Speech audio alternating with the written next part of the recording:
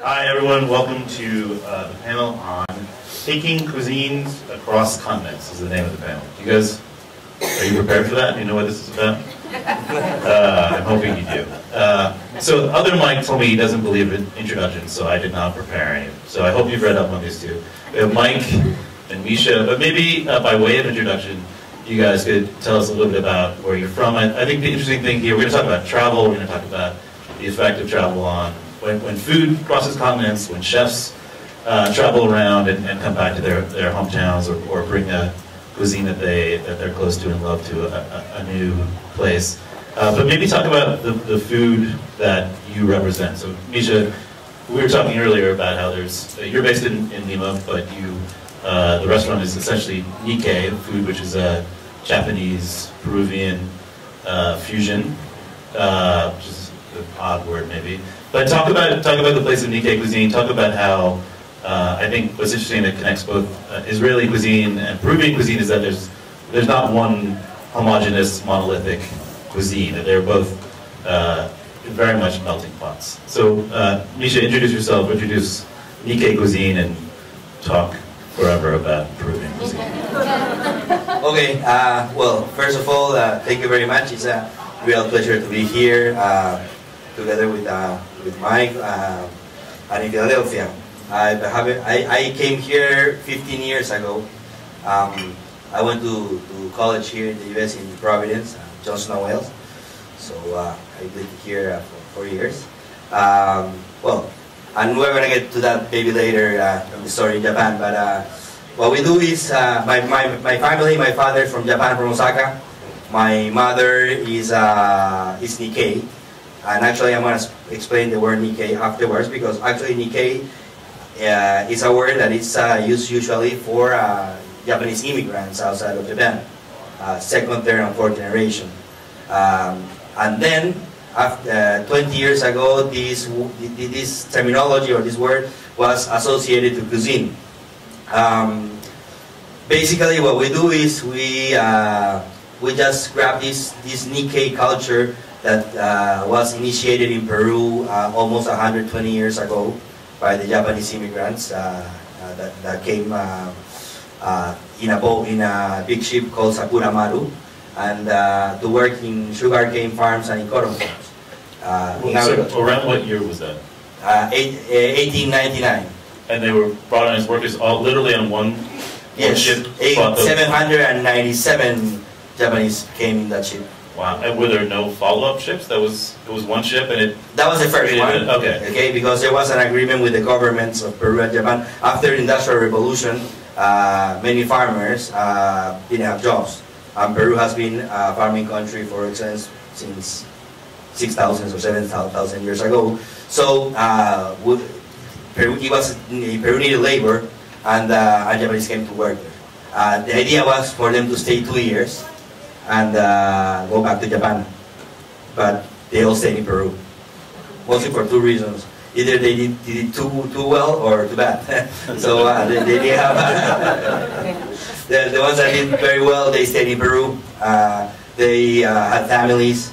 That's where the melting pot starts, you know, marrying Peruvians, and instead of marrying or forming families between each other, they started to blend into the Peruvian society.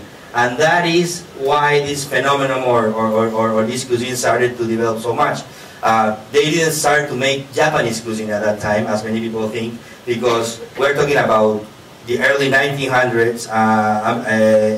People didn't know in Peru about Japanese cuisine. We didn't find Japanese ingredients. Most of them were because of the Chinese that came before the Japanese already were working on that. But it was very hard for Peruvians to eat Japanese food. So they started doing Creole, Peruvian cuisine with their seasonings, with their way of seeing the cuisine. And that's where it all started.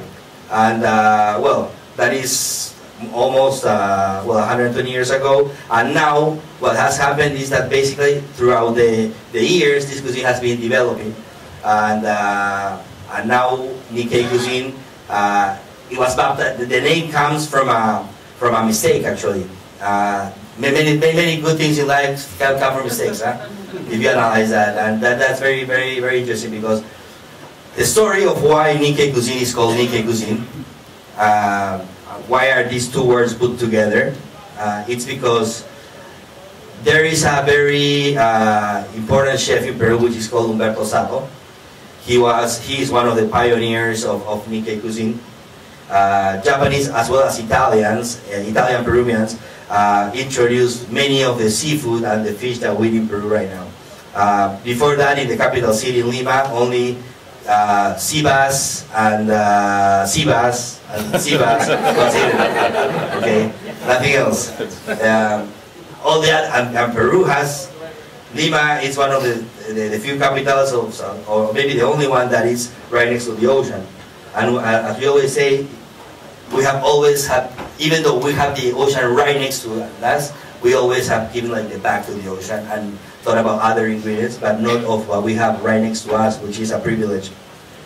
So Italians and Japanese introduced many ingredients, and for Peruvians, it's so funny to see that maybe even octopus at that time was something so weird for people. And I have stories that of 50, 60 years ago, not that long, where Japanese and Italians went to the beach to take the octopus, from the rocks, and people in Lima said, why are you picking that up? It looks gross, and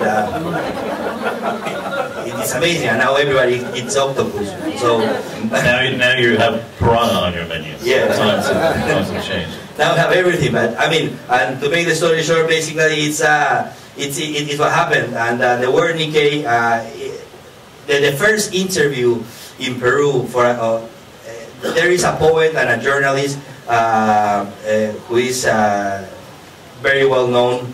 He was in France for 20 years, and he came back to Peru and he did the first interview for a chef. That was something that had never been done before in Peru, and it was in a newspaper called La República. So while he was interviewing the chef, Humberto Sato, he said, so he told his story, how he started cooking. He was already doing Nikkei cuisine. For Peruvians, he was doing his cuisine, he was doing Peruvian cuisine. Ceviche and tiraditos and all these preparations with some soy sauce, with some ginger, but nobody said, okay, this cuisine is Nikkei. So when he said, I am Nikkei, second generation Nikkei, he was writing everything up, and when he publishes, he makes a mistake. And he said, instead of saying that Humberto Sato was Nikkei, he says his cuisine is Nikkei. So Humberto Sato gets really mad, and he calls him and he says, hey, I didn't say that, I said I was Nikkei. I'm not saying I do Nikkei cuisine. And he said, no, that is not true. I'm going to go through my notes. And when he goes through his notes, he realizes that he made a mistake. He said, I'm so sorry, but it's already published. There's nothing I can do about it now. And from there, Nikkei cuisine has a name. Amazing. So Nikkei was how people self-identified as Japanese Peruvians. It just didn't extend anywhere in the world, cuisine. not only in Peru. Okay. Nikkeis are, it's any diaspora, Japanese diaspora, or Japanese, American, Peruvian, Brazilian, anywhere in the world. So don't trust journalists, for number one. That's still some good things. No, but that's great. If it wasn't for him, I mean, we would have never had like a real Nikkei cuisine Codified in a certain way. Codified, yes. Well, I want to come back and talk about certain dishes that you do at the restaurant and how they represent that path. But Mike, maybe you can talk a little bit about the sort of umbrella idea of modern Israeli cuisine, your connection to it, and how you brought it to Philadelphia. Okay. Sorry. This is what happens when you don't have a script. You're like, Mike, talk about yourself for the next 20 minutes. Yeah, no, that was my plan, clearly. Most of this book is empty. It just says, and Mike's there's a stick figure in there, yeah. and there's a figure of what looks like me. I know what you're doing. I know you know what you're doing. Yeah. I do have the word travel here, so that could lead us. I have the names of both of your restaurants. Okay, go. Yeah, so we've got enough to rest. There's going to be a Q&A at some point. You spelled our first names correctly, and I appreciate that. Actually, I did Misha's phonetically, so I didn't mess it up. Sorry, go ahead. So thank you guys so much for having me, first of all. This is great. I'm like proud of Philadelphia at this moment.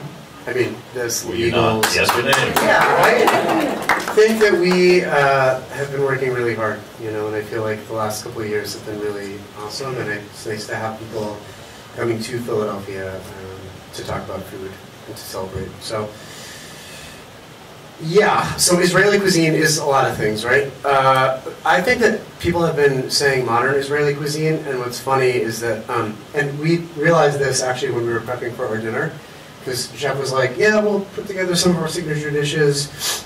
We just need like liquid nitrogen, a circulator, and it was like, shit, I threw all those things out when we opened Zahav. And it wasn't right, it wasn't when we first opened, we had all that when we opened, but as we started to get comfortable with what our role was in cooking Israeli cuisine, I was like, we can't have a circulator here. I want charcoal, we want wood, I want like a bunch of different spices that nobody can pronounce. I want to represent the 100 different cultures that make up, you know, Israel, modern day Israel. I want to talk about like Shabbat dinners, I want to talk about breaking Ramadan, I want all these things like happening in one place.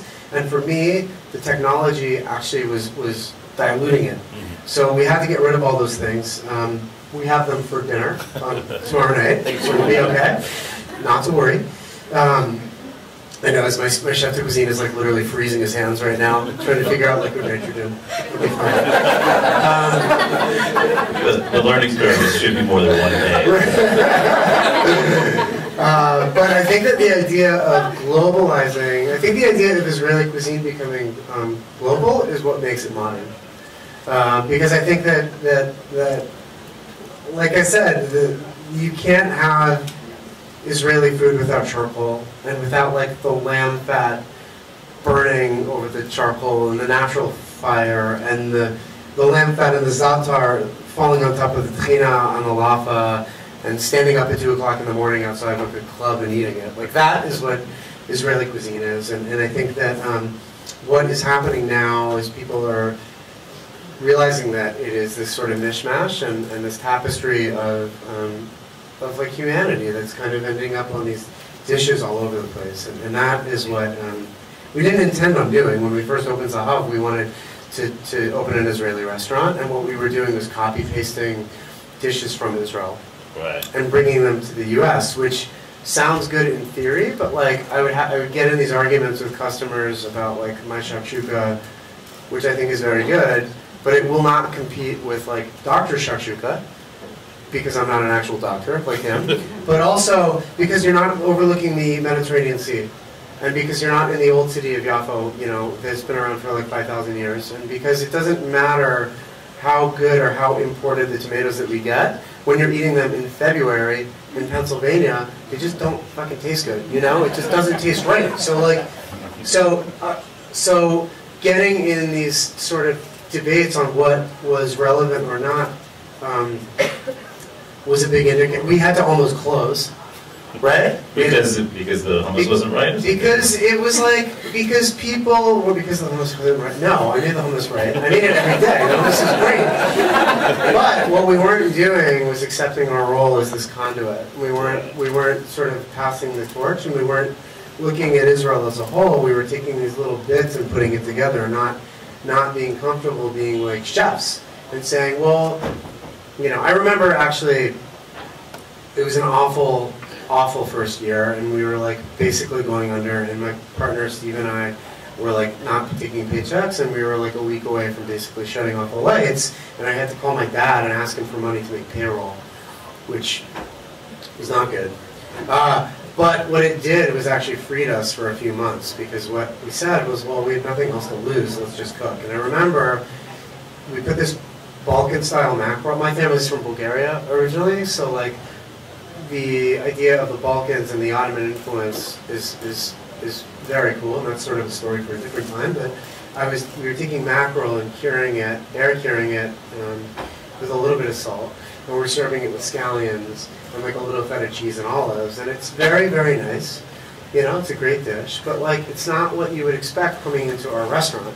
It's not what you would expect. Too dainty, or was too sort of You know removed what? from Yeah, I guess Israeli so. context somehow? No, or it's what like our I think it expectation? was. I think it's all those things, but like I don't need. You know, to me, our customers deserve more and they expect more from coming into our restaurant. And I'm not, as much as I behave this way, I'm not an Israeli grandmother. You know, and I'm also not, I haven't been doing the same dish. I haven't been feeding generations of my family from the same dish for years and years. So like, of course, I can make things as accurate as humanly possible, but the context in which you will receive it from me is not the same as it should be. Right. And accuracy and authenticity is this sort of ever-receding target that just leads to some very fraught conversations, but they're good to have. And I mean, fighting about what is and isn't Israeli cuisine is the most Israeli thing you could do. I mean, just by disagreeing, by someone coming in and spitting in your face and saying this is bullshit, they're celebrating the They are. It's a tradition. compliment. It's a term of endearment telling you that it sucks. No, I mean the whole thing. I mean about Israel. Yisrael means to fight with God. It's like a big conflict, and that is it. And it's like fighting and arguing all the time. But we're also talking about food. And you find these things right now, the hot topic is to say whether Israeli cuisine exists or not, or if that's Israeli or not, but like everybody fights about that all the time. That is the nature of food. There were no lemons in the Middle East till the Moors brought them only a little while ago, and before that, the sour came from sumac, which is the same sour that our Pennsylvania Dutch have been making pink lemonade with for hundreds of years. So pick any dish and fight about it, by all means.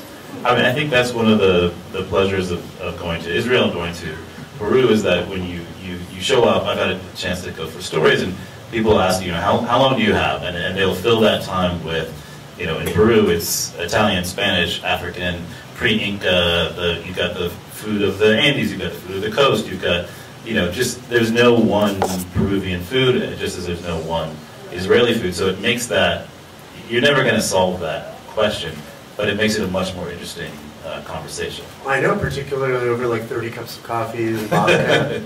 When you were in Israel, did anyone say, come have a cup of coffee with me?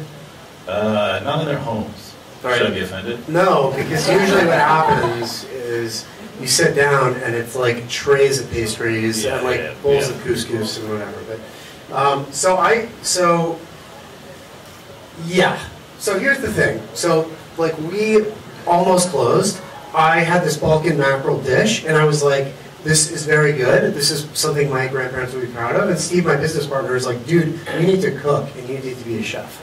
And you need to take all these things that inspired you and make dishes out of them and put it together. And I think that the idea of taking the Yemenite, the Bulgarian, the Moroccan, the Greek, the Ethiopian, and being able to like, tell a story is what is driving. It's this sort of velocity for Israeli cuisine today. Maybe. So you guys are doing a collaborative dinner tomorrow. We are. Misha, could you, I don't know, is there a dish that you're doing or a dish that you have on the menu at Maida that sort of represents this trajectory, this path of Japanese coming to Peru, Japanifying the Peruvian food, but also you were telling me that there are certain dishes that are Peruvifying, whatever the word is, like Italian cuisine, and these an interesting sort of melting pot dish that is on the menu these days. Well, actually, the nitrogen is for a ceviche we're gonna make, and it's very interesting because what I was hearing, what Mike was saying is the same story for me. The moment when you said that you were almost 1 week away from closing the restaurant, and you had to call your father or your dad to ask him for money to pay the payroll, I did the same thing. You called Mike's dad? Yeah. I have to get his number. Publishing is... Yeah, he was thick, dude, you know? And it was 3 years after the opening of the restaurant, actually. It was not like as soon as we opened, because when we just opened, we had like a good year, and then everything didn't work. I don't know why. Maybe it's because what we were doing at that moment, knowing that Nikkei cuisine was a cuisine that is part of Peruvian cuisine, but nobody, even though it had a name, and by the way, the journalist's name and the poet, which is a poet also in Nostrosa, if you want to check it out.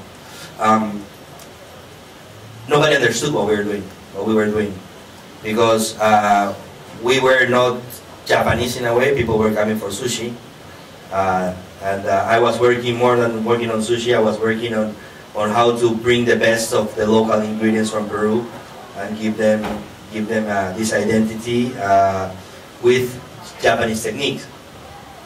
But it was hard for people to understand what we were doing at that moment. So we did, like, I don't know, maybe for lunch 5 covers, for dinner 10 covers. I mean, you know, that's impossible to stay in a restaurant over the time. So and really, my father said, okay, this is gonna be the one and only time I lend you money. So there you go. What are you gonna pay me?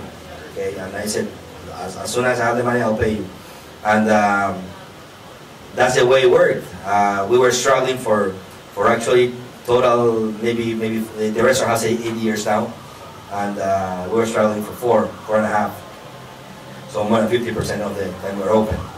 What was the change? Did you change your style of cooking, or did you change the way I didn't change anything. I just kept on doing what I thought it was right. I always say, you know, I thought this food is good, it's tasty. I mean, I think the public, the people changed rather than people in Peru, and also the evolution of Peru in the culinary map of the world also helped a lot. Our customers were more willing to just sit down and let us bring them the food rather than ordering from the menu some things. And that happened to everybody, not only to Milo, but to every Peruvian restaurant that goes creative in a way, you know. This surprised me. Okay, so that's when it started, and I think from there we took it, and going back to the dish, basically there are 2 dishes that I would like to talk about. But one is the one we're going to present tomorrow. It's a ceviche, which of course has a Spanish influence, because in Peru we had fish, of course, fish, seafood, and chilies or ajíes, but we didn't have the lime. Okay, and that comes from the Middle East, of course, and comes through with the Spanish to Peru. And that is something very important to talk about, because without lime we wouldn't have ceviche. Ceviche is our flagship, or our most important preparation or dish. So there is a connection. And it has a lot of Japanese also, because of the umami that we take from the kombu and katsuobushi. And then we freeze that, all that stuff. And there's also always a reason for using, in this case, if we use technology for that dish, or we use liquid nitrogen, it's because I believe that ceviche, I always used to put, not me only, but many people, when they make ceviche, they throw ice in or they make a fish stock or a dashi, and they would throw it to the preparation while they are blending everything, because it's very nice to have a very, very, very cold ceviche. You know, and if you're at the beach, it's better, even better. So they say, okay, so why don't we freeze this? We make it a powder, and we have an extra cold ceviche, and that's what we're gonna make tomorrow. But one of the dishes that I really think that it has many influences is one that it's tiradito, which is, tiradito means tirar is to throw, but when you say tiradito, it's like saying it with a special love to the preparation. It's to put like a carpaccio, like to put the thin slices of the fish on a plate. And in the north of Peru, they have ceviche with zarandajas. Zarandajas are some beans, which for me they give a very nice texture. Our chickpeas in Peru are not good. Okay, so they're really hard. It's hard to make a good hummus in Peru. But we have these beans which are amazing, and we make a cream, a puree with olive oil, with garlic, and we put it at the bottom of the ceviche. We put the fish on top. We use mackerel and the leche de tigre. So I think and the sensation is incredible, because you have the creaminess of the zarandaja cream, and you have the fish, and you have the citrus of the lime, and I think that dish brings together. But it's a hummus-like puree that you have with mom? Yes. Yeah, you've got. And describe what, for people who don't, describe leche de tigre. That's Leche de tigre basically is one of our mother sauces. If we talk about, I don't know, in the world, you know, the tomato sauce, bechamel, all the main sauces, for us, it's leche de tigre. I mean, that's very European, but for Peru, we would use, it's basically lime juice, ajíes or chilies, garlic, ginger, and whatever else you want to put. But it has to have the essence of the fish also. So leche de tigre, why is it called leche de tigre? If some people don't know, it's because many years ago, when people thought that ceviche, that the lime cooked the fish, which is actually not true because we cook with heat, with fire, they left the fish almost 12 or 24 hours until it became white. And all the remaining juices of the fish, of the onions, of the cilantro, of the ajíes, they sold it also in a cup. Besides the ceviche, you have a cup of leche de tigre, which it turned white because of the time, and you just have a shot of that. They say. Yes. I was going to say, I wish you would have known that before I sent my chef to the zoo to go milk a tiger. You don't come back without a fork. Okay? Is he okay? File your fingers and get over there. He's still better off if they gotta play with liquid nitrogen. Yeah, I hope it's okay. Lost a lot of good chefs. So, and I was going to explain why is he called tiger's milk. We always say that seafood is aphrodisiac, well, usually they say after a hangover or in order to get strong, you had to have leche de tigre. So give you the strength. That's why it's called like that, you know. And since it's white, that's the reason for the name. So we use that for everything. Before it was used only for ceviche, but now we know that it's like a mother stock that you can throw to rices, to any preparations, and it will just give it a nice punch. And let's kick up the flavor for any preparation. I want to turn it over for questions soon, but Mike, is there a dish that you're doing with this dinner or something you have on the menu that shows that progression, that once you guys did start changing the way you cooked it, just sort of cooked your own way, is there a dish that sort of brings America into the equation? Well, I mean, I think in general we had to adjust. That was the big change. It was like we can't just, we have to interpret. Well, yeah, and that's not the way that food works. Like historically, it just doesn't. But for this dinner, we're super excited. We are going to do hummus with fried cauliflower, but we're taking fermented cauliflower leaves and tossing them with date molasses, which is a very Israeli thing, and actually a little bit of soy. And what are the fried corn that you put on top of the ceviche? Cancha. Cancha, we're going to put cancha on top of that. And then we're doing lamb loin ceviche, and we took cured lamb and made almond milk with it.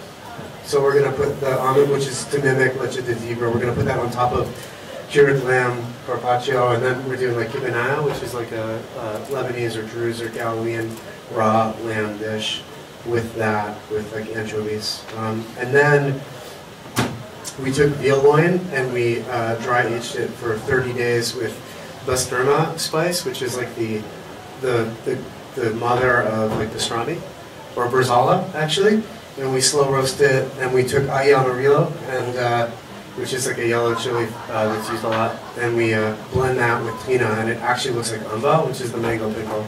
So I don't know, hopefully this shit will taste good. I think it will. Why was I not invited to this dinner? I don't know, dude. I mean, you should come. It's going to be sick. We're going to have a really good time. So, and yeah, provided that my sous chefs are still alive from milking tigers and freezing their hands, it's going to be... If you're using Peruvian ingredients, it's going to taste good, huh? Yeah, it's really good. We actually, one of our sous chefs at Abe Fisher is Bolivian, and I've had to like use a high pressure hose to keep him away from the dinner, but he's gonna be there as well, and it's gonna be special. And I think that like we talk about foodways and we talk about progression, and the deal is the history of all of this goes back to, I don't know, everything comes from Spain or everything comes from North Africa, and it's just really, I think, fascinating and sort of spiritual to be part of this. this. I mean, Israeli food and Peruvian food are evolving in real time right now, and we're sort of doing it tomorrow night. So you better not miss it. Anyone have any questions for these guys? Yeah. Looking through my own prism, I travel a lot for work.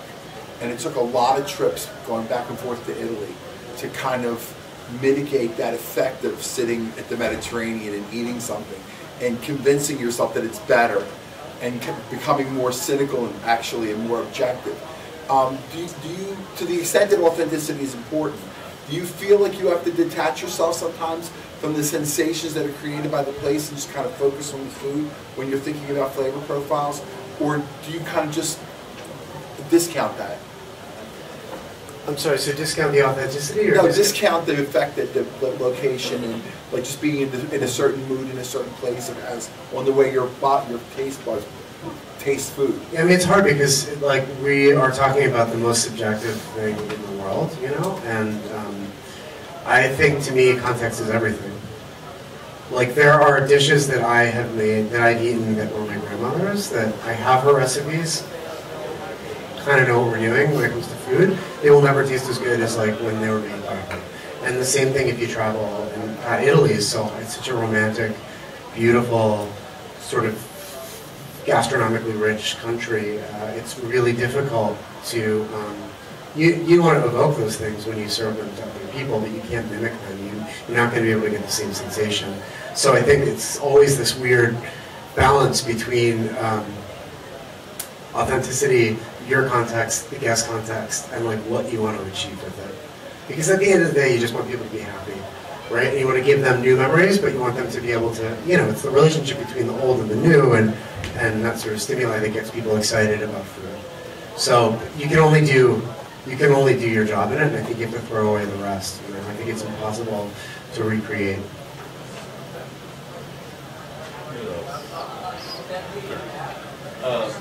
Going back to like the octopus in Peru and how now they eat that constantly. Are there any foods in America that you feel like Americans were disdainful towards that are either trending or that you've converted people into eating in your specific restaurants that, you know, it's a changing perception? So I should answer that? Yeah. I think Peru is maybe the perfect example for that. I mean, octopus is of course one ingredient, one product that we use all over the world now. But as Mike said, Israeli and Peruvian cuisine are evolving as we talk, as every cuisine in the world. But the difference is that maybe Peru, I talk about Peru because I'm Peruvian. There's so much to discover yet because we haven't been foraging the way we should for so many years. Every trip we make, this about this conference about travel also. So we discover something new. Every trip we make, we come back with some new ingredient, and people don't even know what it is, and later on you find it in the markets. So that is very, very interesting to see how 5 years ago, not even 10, 5 years ago, nobody ate quinoa. Quinoa, I had twice quinoa coming to Philadelphia on the plane also. So it's incredible to see how quinoa has become one superfood in the world. Peruvians didn't eat quinoa, even though quinoa is from Peru, Bolivia, you know, this from the Andes. It was seen as people from Lima were saying, why should I eat quinoa? No? Give me, I don't know, anything else, which I don't want to eat quinoa, I don't want to eat kiwicha, I don't want to eat local products. I want to eat Italian, I want to eat Japanese, I want to eat anything that comes from abroad. And that is what stuck our cuisine for a while. You know? And now we are working on so many things that you say, for example, I just, 1 month ago, I don't know if you heard about macambo. Macambo, it's a theobroma, it's a family of the cocoa, of the cacao. And 5 years ago, also, because everything has changed so much in 5 or 6 years ago, was garbage. I mean, it's a tree that grows, it gives shadow to the cocoa trees. And there were so many of these fruits which are amazing. Everything is edible, from the skin to the seeds. Everything is edible, and it's amazing. And they just let it stay there until it became fossilized and became like rocks. And I didn't have a value. Nobody wanted to eat that, and everybody, like the natives, eat macambo, but they didn't nobody else to see them eating it because it was a symbol of poverty. Because no, it didn't have a value.